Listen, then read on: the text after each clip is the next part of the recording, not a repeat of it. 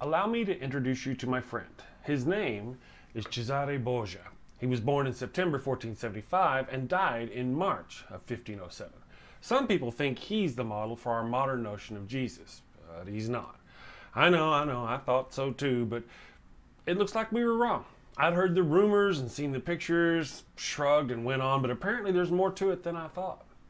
We know Jesus looked more like this guy than this guy. But the misconception we have now is not because of Cesare Borgia. It's more due to our nature to make our gods look like ourselves than any influence Pope Alexander VI may have had.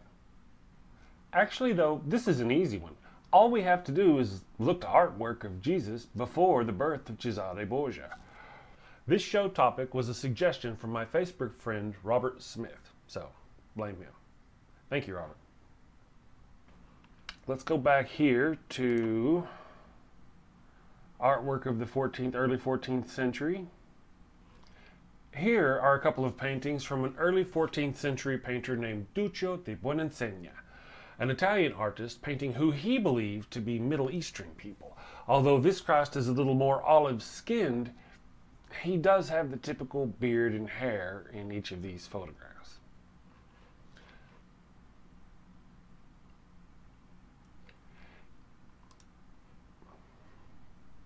Here, in the Lamentation of Christ by Giotto da Bondone, circa 1306, we see another Italian artist before the birth of Cesare Borgia, painting a similar looking Jesus, similar beard and hair, but this one is distinctly more white, as are all these sun-kissed Middle Eastern folk, except this one guy. He looks like he's blushing. He must have farted or something. Anyway, here's one of the best images disproving the Cesare Borgia theory. This is Ecce Homo, and was painted by a Dutch artist named Hieronymus Bosch around the time Cesare Borgia was born. Painted between 1475 and 1485 at best. Borgia would have been about 5 years old when this was painted. Painted, I might add, by a man in a faraway country who spoke a completely different language. Now, when we go back and look at the picture of Cesare Borgia, we'll notice there's this little note here that says, portrait of a man traditionally said to be Cesare Borgia. Not exactly a positive ID. And he was known to be infected by syphilis, so severely in fact that he wore a leather mask to cover his disfigurement.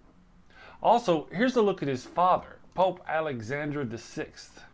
That dude is powerful ugly, even in his own commissioned artwork.